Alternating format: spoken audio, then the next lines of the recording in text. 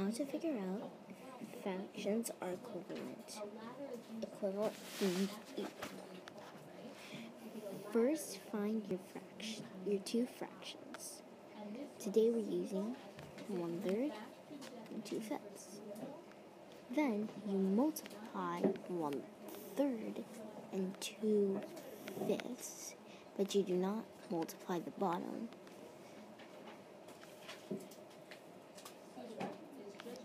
Find your answer, and let's see now that 1/3 has a 5 and 2/5 have the 6. You can see that 1/3 had the 5, 2/5 had the 6.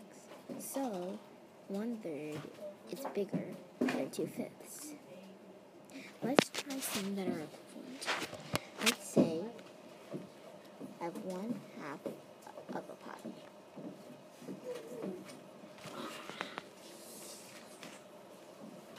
He, my friend, had 2/2 of a pie. So it will be 1/2 and 2/4. To check this, I multiply, and both of them have 4, so that means they're equivalent.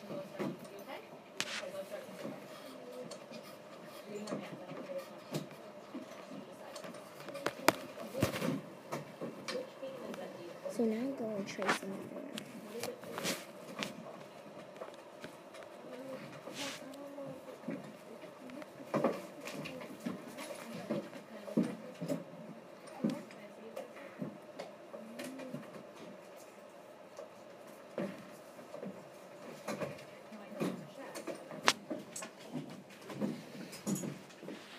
While doing 2/4 or 5/8, we would have the answer.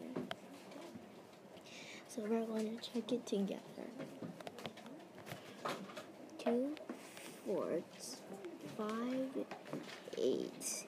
You do this, you do this, like this.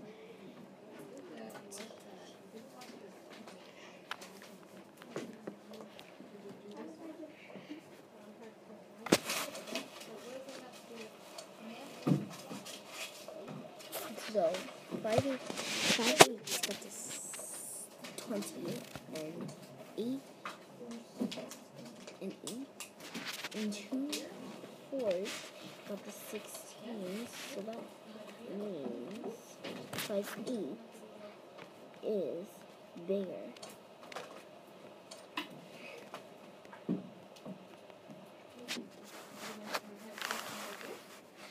Also, if you do this, 2/4 is equal to 1/2.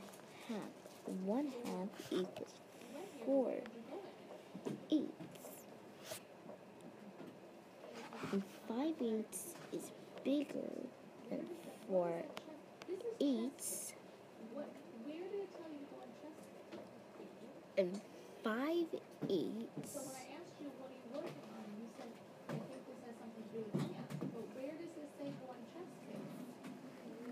if you do 5/8,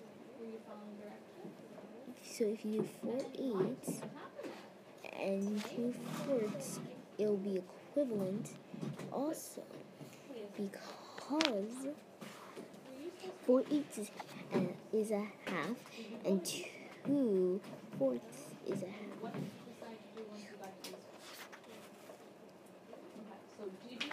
You know more about equivalent fractions, so go make those fractions equal on your own. I can't wait to see you in the next video. Bye.